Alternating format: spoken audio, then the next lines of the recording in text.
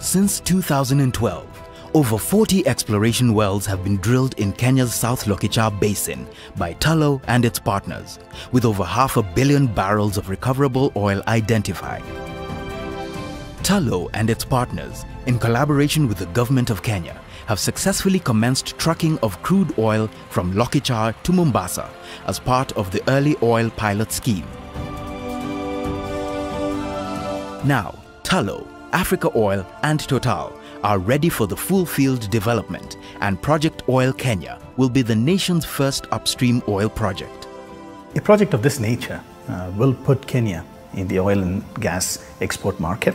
The benefits for Kenya are substantial. It's a much bigger picture. Key to the success of this project will be the adoption of a factory drilling approach. So today we are at the Amasing field. What you're seeing right behind me are the two appraisal wells we drilled about 4 years ago. What you're seeing to the left of me is how these wells will look in the future.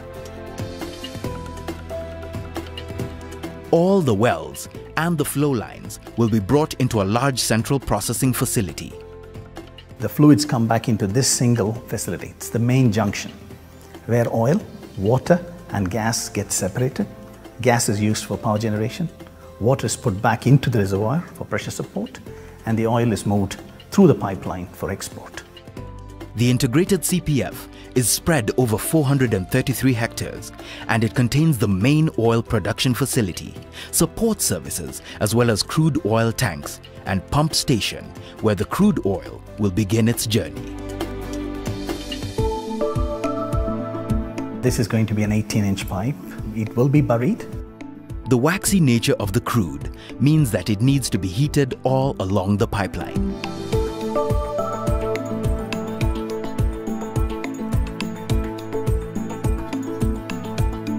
The first half of the route will have elevation changes and include 3 river crossings, while the rest of the route passes through relatively flat terrain.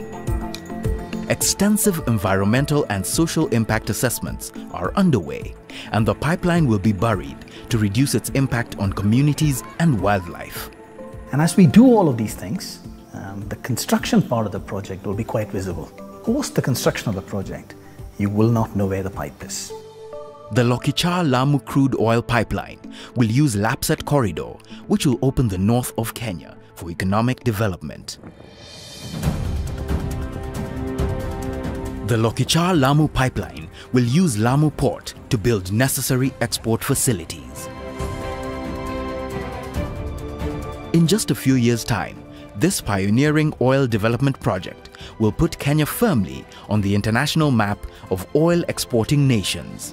It will demonstrate to the wider investor base that you can come, invest a $3 billion project on time, within budget, and without any incident.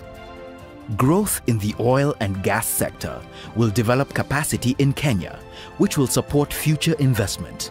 Once, as government, we've put together the agreements with the oil companies and the investors, the construction companies, it sets a template.